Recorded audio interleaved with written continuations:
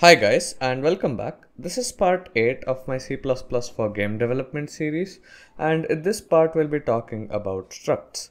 So if you guys have any questions or suggestions, make sure you guys do join my Discord server. Link to that is in the description.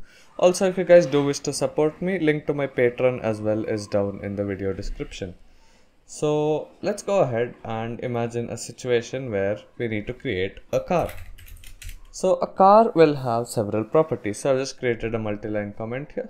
So a car has several properties. So for example, a car will have a certain amount of top speed, and a car will also have several other characteristics such as the color. So each car will have a different color, and maybe the number of seats is also a characteristic of the car. So if you would observe, the top speed is going to be a number, a color is going to be, an RGB value, or in our case, let's just keep it as a string to simplify things, and the number of seats is going to be an integer. So how do you actually combine these into one convenient package? That's where you use structs. And some of you guys might also suggest that we use classes. We'll take a look at how to use classes for the same example and why that would be better. However, for the sake of taking a basic example, let's use struct. So the way you create a structure is by using the keyword struct, and you call it car, for example. So this is the name of our struct, and you just open up your curly braces and terminate it with a semicolon. Now inside here, you can have how many ever variables that you want. So for example, we have a top speed variable, so float top speed, and let's have a color variable, so we'll use std string color, and now let's also have the number of seats. So number of seats would be an integer, so int num seats. So we don't really need a lot of higher values, so we'll use short int. So we have these three variables. So now let's say we wanted to refer to a car. Instead of creating separate variables for each car, you can create one variable of type car. So let's say you didn't have a struct over here, you would have to do something like this. So you would have to do something like top speed 1. So let's say float top speed 1 or something like that, or you can have like a float array. So top speeds, and let's say you create an array of size 10, so you can hold the top speeds of 10 cars, and you would have to do the same for each of the other variables. However, now you don't need to do this. You can use the struct car. So you can just create a variable just like how you would create a variable of any other type. This is similar to how we created a variable for enumerated data types, so enums. So the way you do it is type in car. Let's say we call this car1. And the way you actually access these variables is using the member reference operator or the dot operator. So let's say we have car1, and let's say we have another car2 for good measure. The way you do it, the way you'd set the values for car1 and car2 is a little something like this. So car1 dot top speed equals, let's say for example, 300.5 float. So now the top speed of car1 is going to be 300.5, and we can also set the color of car1. So car1 dot color equals, let's say for example, red, and car1 dot num seats equals, let's say 4. Let's say the car has 4 seats. Now we can go ahead and actually print this out. So I'm using namespace std, so cout. So we can do car1 dot num seats. Let's just print it out as is. So car1 dot top speed, and let's just print car1 dot color, and let's just print car1 dot num seats, and let's go ahead and run this. Now as you can see, we are going to be getting the values 300.5 red and 4. So this is basically how you use structs. Now you can also create functions for structs. So for example, this is not preferable, though generally when you have more number of functions you would use classes and objects, but you can do it. So for example, let's say we create a function called set properties, or rather we'll just use set top speed and color. So what we can do is we can pass these as arguments. So let's pass the top speed. So float top speed, and we'll do float color. Now what we can do is we can set top speed to be equal to the top speed which we passed.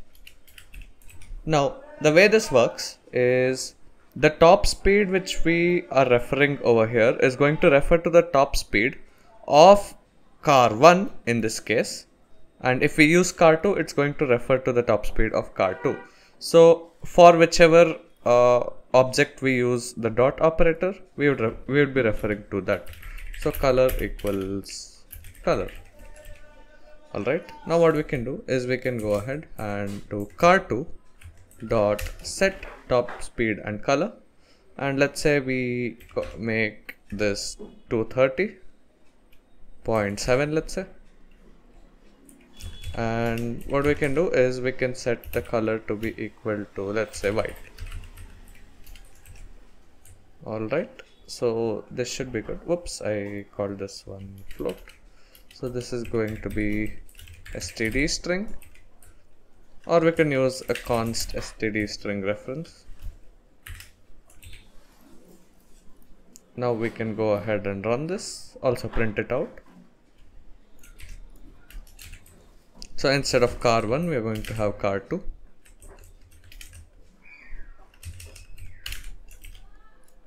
Alright, now you would notice that we have some junk value for number of seats, but for the remaining ones this is absolutely what we actually set. Now just another side note here, let's say you wanted to initialize the values, you don't have to use the dot operator every time, you can actually use a constructor. So a constructor is basically a special function which is called when you initialize an object, when you instantiate a car. So for example, here we have instantiated two cars, car 1 and car 2. So you can go ahead and use that to initialize values inside it. Or you could even write your own constructors. So the way you do it is by using the name of your struct itself and define a body for it, something like this.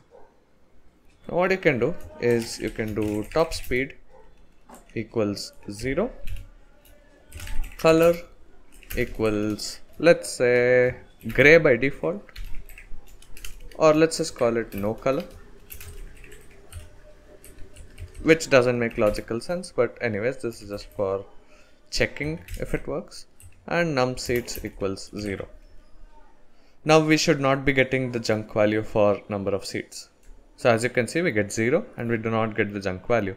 That's because if you do not actually use a constructor manually, it's going to call this default constructor.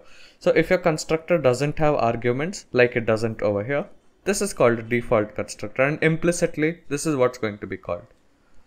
So let's delete this part and let's see another way to initialize this. We'll look at other types of constructors as well. You can actually do car1 equals, open your curly braces, and set each member in the same order as it is over here. So let's say we do 100, and let's say for example we do color as blue, for example, blue, and we can have 3 for the number of seats. Alright, now you can go ahead and do this. Just remove this for now. Oops. Just remove this for now, because if you do have a default constructor, it does expect you to actually have a parameterized constructor for this to work. So if I go ahead and run this, this is going to work absolutely fine. However, if I paste back this constructor, as you see, you get a build error. So it's not able to initialize the members. So the way you would actually do it is by creating another constructor. So we need 3 arguments. So we'd have these 2 anyways. So we'll copy this over. So we'll just have an std string here. And also we can have number of seats. So we can have int num seats. And now as you can see, our error is gone. We can go ahead and copy this over. We'll change the case of this. And num seats equals num seats. So this should be good, and we have an extra curly brace over here. Alright, and now we should be able to run the game, run the window. And as you can see, we set our values as expected. And there are other ways to call this constructor as well.